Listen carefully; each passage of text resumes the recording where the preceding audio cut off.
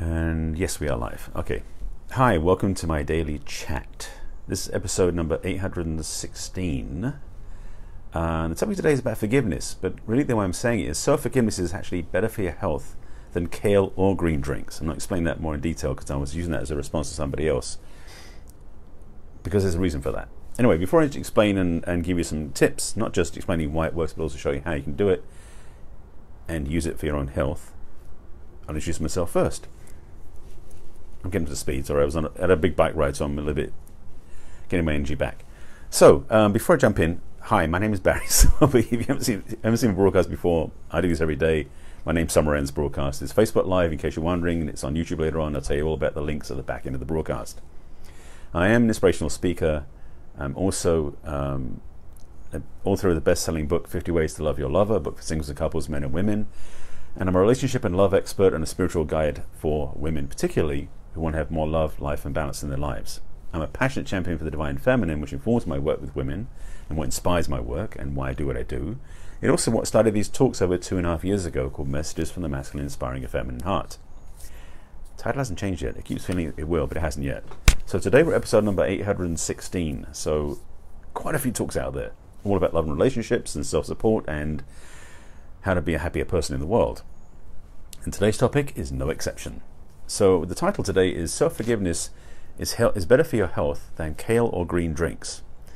And I'm kind of messing with the, I want to say the LA crowd, but certainly the people who are very adamant about how they must have the right diet and drinks, but they judge the crap out of other people who don't do it. I'm sure you know people like this. Well, maybe I know people like this and you don't. But I know people who are like adamant about, you know, they do vegan, they're living vegan, they do the green drinks, they eat kale, they do yoga and other things too. But they still have judgments against other people in a very overt way. Sidebar slightly. There are people who believe they're spiritual. I'm going to go down this path because I want to wake some people up. That believe because they're spiritual they don't need to judge. That's not actually avoiding judging. It's just a way of pretending you don't judge, and it's bullshit. I've been on this path a long time, and I've seen a lot of people playing that game, and I just not willing to stand for it anymore. So for me, forgiveness is a key, and to avoid judgment, which is not the same as forgiveness, by the way, which should say to sublimate, it might be a better word, sublimate judgment is not removing judgment either. It's just a means of pretending you're better than, which is bullshit. Yes, I'm going to call bullshit on that one. Self-forgiveness, and I'm using the term self-forgiveness intentionally because, truth be told, all forgiveness is self-forgiveness. And I'll explain that one in a moment. But having self-forgiveness, hi Sue, nice to see you in my broadcast. Having forgiveness is absolutely vital for your own health and freedom. A friend of mine posted on her in a group I was part of on her wall, I can't remember now which, about what does forgiveness mean to you. And I said, for me, it's a tool and a key to open the door of the traps we put ourselves in with judgment, guilt, and resentment. And I mean that, and I'll explain that more in a moment too. But the reason why I want to talk about why self-forgiveness and forgiveness are really the same thing is because, and this is the big thing that people don't get, when you forgive, you're not forgiving anybody else. Let's say that one again, because people are going, what? When you forgive, you're not forgiving anybody else. Because what forgiveness is forgiving yourself for the judgment you place against yourself or other people. I'll say that one again, because this is the pivot point. For a lot of people, they don't get this, and it's like, this is a game changer, so I want to make sure you get this. Forgiveness, which really is self-forgiveness, yes, so I'm going to explain it more in a moment, is the application of compassion for yourself for the judgments you placed, perhaps against other people or against yourself, through guilt, resentment, or judgment. When you actually forgive yourself, it's like coming out of prison. You're releasing yourself from this self-imposed jail that you put yourself in, this prison, this cell you put yourself in, because you're holding resentment. Because the thing about it is, when you are judging somebody else, that's not affecting them, it's affecting you. That's called resentment, by the way. And I talked about guilt and resentment a couple of days ago, maybe yesterday even, I'm not sure. I talked about it recently. But I want to explain it again because this is what forgiveness is useful for. Guilt and resentment are opposite sides of the same coin, in the sense that guilt is judgment placed against yourself, resentment is judgments placed against somebody else. But the key thing is, whichever way the judgments go, they start inside of you. And when you understand that, you realize that you have the access point, because the thing about it is, I'll go there in a moment, the reality is you have access to it because inside of you, you have control and dominion over it, which is what forgiveness is useful for. If somebody else judges you, that's nothing to do with you. Nothing to do with you. I know there's, was it Eleanor Roosevelt's quoted as saying, what you think of me is none of my business. It's that sort of thing, but more than that, it's actually understanding that all the judgments that you have inside yourself are all self-generated. Again, either inwardly or outwardly, guilt or resentment is the same thing ultimately, which is you have a judgment that's wedging between you and your heart. It's a block from you loving yourself and your ability to love, period. I've talked about this in my work with clients a lot, because a lot of times in relationships, judgments show up. Oh, what a surprise. Judgments do show up, and so do resentments, and so does guilt. When you forget to get the groceries that your partner asked for, and your partner's upset, and you start feeling guilty about it, perhaps. I need to put a caveat on that in a moment. Or your partner forgets to do something, it doesn't show up on time, it forgets to text you or call you, let you know they're going to be on time, and you feel resentment towards them. The caveat I was going to put on that is that, okay, we'll say it this way. If you don't feel any guilt about doing something that goes against the agreement you have with your partner, you may be not invested or connected or emotionally invested, because the thing is, if you don't care about what's going on, you won't feel any judgment, generally speaking. See, the freedom of not caring about anything means you tend not to judge about stuff, but it's not always the best place to play. It's more fun, more joyful in relationships especially, to be involved, to play in there, to be full in. Interdependent, not a codependent. I've talked about that one many times before. I'm not going to explain that one now, but the thing about being in a relationship is you're not in a relationship to get filled up. You're in a relationship to to be filled up yourself, and then to overflow into the relationship. That's a different topic. I'm not going to go there now. But the thing is, it does come with the let's say opportunity, but it comes with the experience where things can end up being judgmental. It's part of life. I don't know of any relationships that I'm just thinking of anybody I know. No, maybe one. Most people I know who are in a relationship deal with guilt and judgment and resentment a lot. Some of those people have this skill. Some of them don't. I like to help those who want to get help. So if you want to learn this one, I'll teach you how forgiveness works. And I will tell you now, I've got a couple of links I can give you for a free download. One from my site, which is actually it's two things I offer up. One of them is the self-forgiveness worksheet that I learnt from my master's program, which I use with my clients. And the second one is actually from Colin Tipping's book, the Radical Forgiveness and Radical Self-Forgiveness. There's two books which talk about this methodology he uses, a little different to come to forgiveness. But the way I explain it is this. When you have judgment against somebody else, you're putting a wall up between you and them. When you have judgment against yourself, you're putting a wall up inside to separate yourself from your heart. Those are self-imprisoning choices. Whether you put a wall up against somebody else or a wall up against yourself, it's still a wall you put up that's blocking you from something that you want to be closer to, your own heart or somebody else's heart. Forgiveness is the way to unlock the door, or to take the wall, however you want to see that visually, to release yourself from that prison. And I'm using the term prison because that's what it's like. That's why I'm talking about how it's healthier than kale and green drinks. I was joking about it, but truthfully, is self-forgiveness is a means that helps you heal your heart, it helps you free yourself from imprisonment, and it gives you back your energy, and frankly, it's a much more effective tool for living healthily than just eating kale and having green drinks, which frankly don't always taste that good. So having forgiveness may save you a bunch of effort and ideas to your life, because judgment, I've learned and know about this and did research on this, judgments will shorten your life. And even if it doesn't, it'll make it feel like it does, because judgment sucks. So how self-forgiveness works is this way. And actually let me say this way. Forgiveness and self-forgiveness are the same thing, except that when you're forgiving yourself, you're talking about judgments you placed against yourself. When you're forgiving externally, so to speak, or forgiving outwardly, you're actually forgiving yourself for judgments you placed against somebody else. So the bottom line is, the judgments placed inside of you, either at you or at somebody else. That's why forgiveness is really for self-forgiveness all the time. And again, by doing it, you release yourself from your own prison and become able to love more. Now, one thing I'll talk about clearly, forgiving is not forgetting. Some people think, you've got to forgive and turn the other cheek, kind of the biblical thing. No. Forgiveness is realizing that the judgments you place don't serve you and you release them.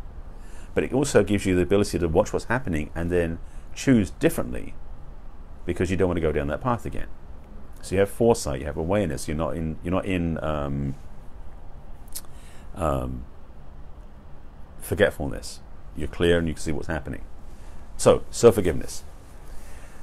Self-forgiveness is a fairly simple practice and process. However, it does require to be in the right state, because to simply say, I forgive myself for judging so-and-so for doing something, that's the format. But if you don't have any investment emotionally, it doesn't have impact. And frankly, forgiveness works when you are in the place where you can actually apply it to your emotional state. To just do it up here in your head, it's going through the motions, but it's not having the effect. So self-forgiveness is an application, basically, in a way, of applying loving to those parts inside that hurt. I'm actually borrowing another quote, which is, healing is the application of loving to the parts inside that hurt, but so self-forgiveness for me.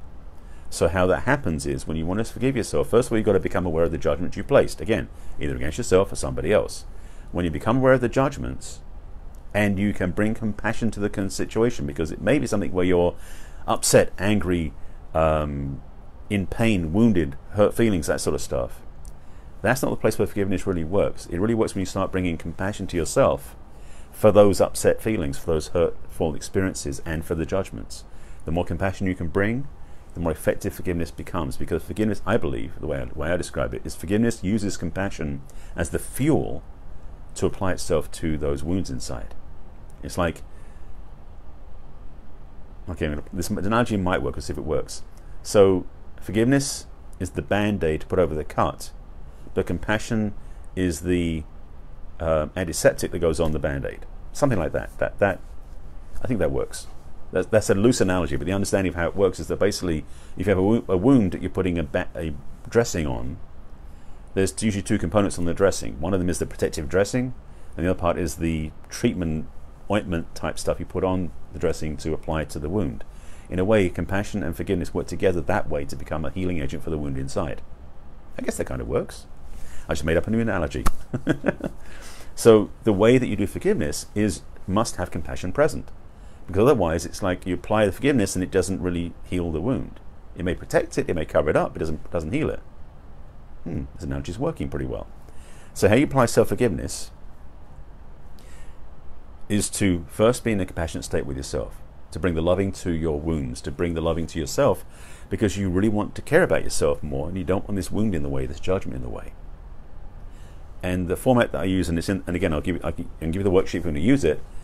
I'll give you links at the back end so you can do that. When you forgive yourself, it's a matter of applying forgiveness to the judgment you placed against yourself or somebody else. Something in the format, for example, if you I'll throw some simple ones out. For example, if I judge myself, just use myself as an example, for I think I want to use. I'm trying to think another one to use. Yes, Sue. With compassion is the key. Absolutely. So, forgiveness is a practice. I'm just thinking about come up with a couple. It's funny. I'm thinking, what judgments do I want to throw out there?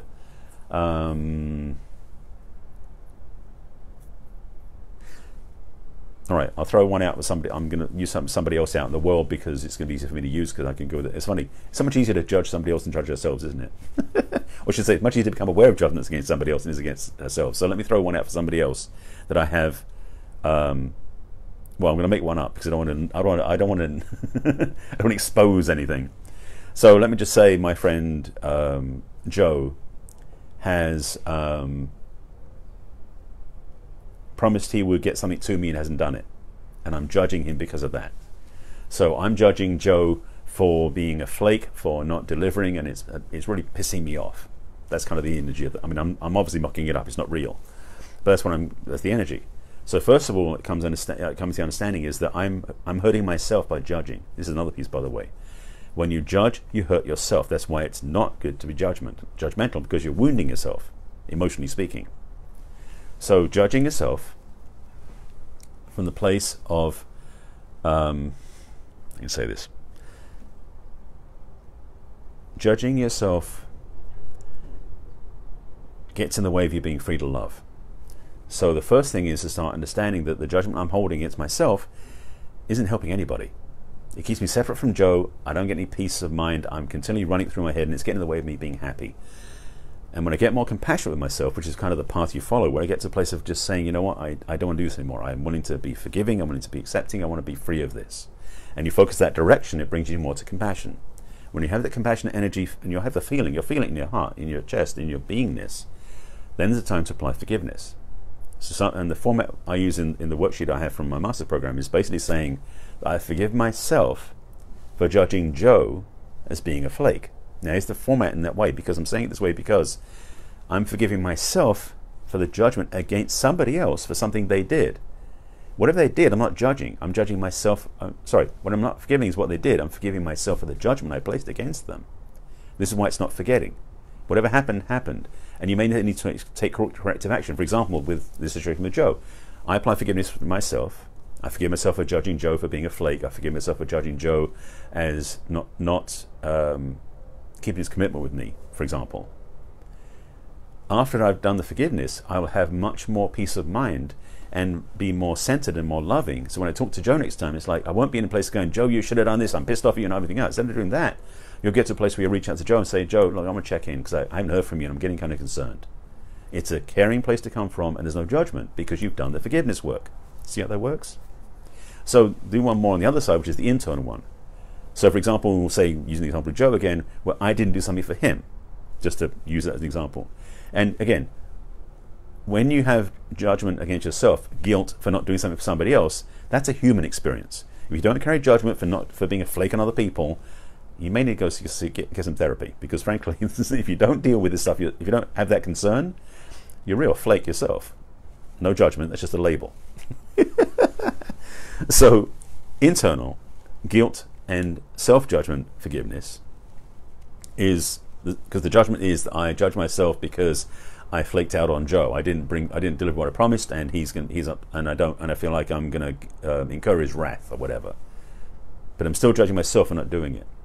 So I'm saying I forgive myself for judging myself as not being good enough, or I forgive myself for judging myself for not being, not keeping my agreements, something like that. Well, again, these are whatever's real for you at the moment. And that's the other thing, by the way, with forgiveness. The judgments and the forgiveness are about what terms are real for you. Don't make up stuff. Find the real words, they fit you. So again, as I work through this forgiveness for myself, this is the guilt side versus the resentment side. When I forgive myself, then I can be in communication with Joe and say, I'll make my apologies. I promised to deliver stuff. I didn't do it. I said I'd take care of it. Can we set up a new agreement? Again, clean, centered, not judgmental against myself, not saying against him, not trying to defend myself, saying, look, I messed up. My apologies. I want to take care of this. Let's make this work out better.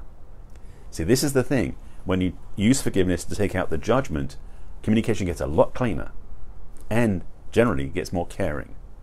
So I'm a big fan of forgiveness as a tool to make your life easier. I'm a big fan of using forgiveness to make your communication in your relationships easier. Forgiveness is the key that unlocks the prison you put yourself in when you judge. Oh, that was good. Forgiveness is the key that unlocks the prison you put yourself in when you judge. There you go. That's what it is. So if you're fed up putting yourself in prison, start forgiving. Again, I'll put links in the comments for, actually I'll put a contact form in the comments so you can reach out and send me a message, so that way you can let me know your email address in the contact form, so I can send you the links to download the forgiveness worksheets.